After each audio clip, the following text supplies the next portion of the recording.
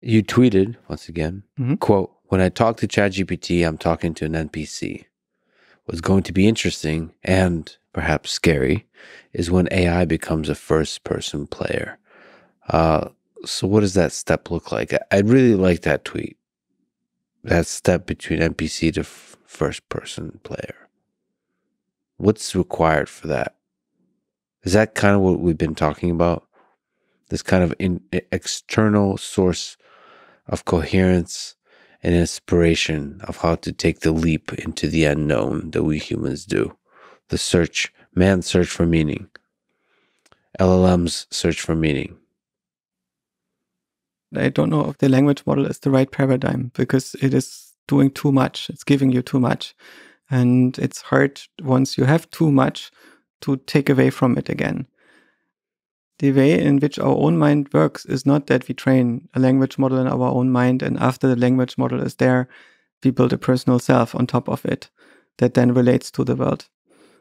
There is something that is being built, right? There is a game engine that is being built. There is a language of thought that is being developed that allows different parts of the mind to talk to each other. And this is a bit of a speculative hypothesis that this language of thought is there, but I suspect that it's important for the way in which our own minds work.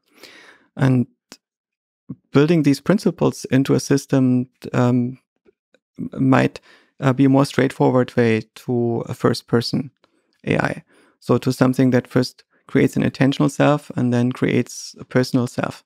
So the way in which this seems to be working, I think, is that when the game engine is built in your mind, it's not just following gradients where you are stimulated by the environment and then end up with having a solution to how the world works. I suspect that building this game engine in your own mind does require intelligence. It's a constructive task where at times you need to reason.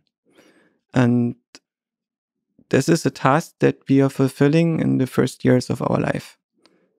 So during the first year of its life, an infant is building a lot of structure about the world that does inquire experiments and some first principles reasoning and so on. And in this time, there is usually no personal self. There is a first-person perspective, but it's not a person.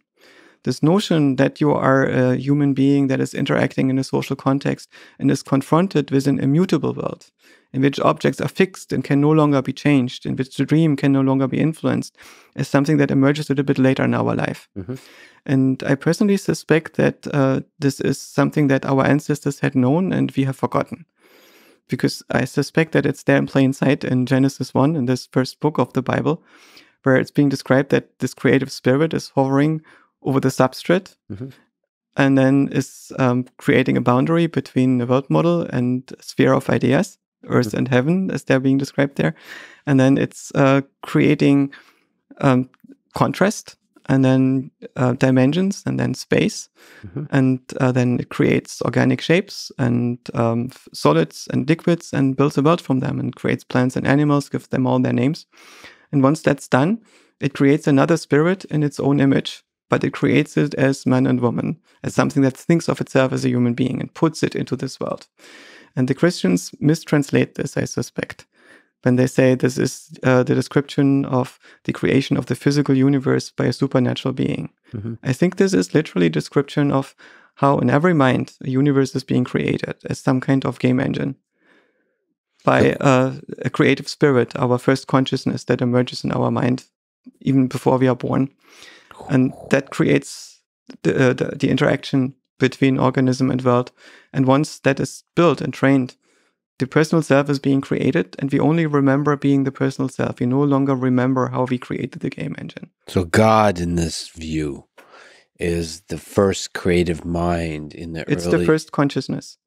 And in the early days, in the early months of development. And it's still there. You still have this outer mind that creates your sense of whether you're being loved by the world or not, and what your place in the world is. Right? It's something that is not yourself that is producing this. It's your mind that does it.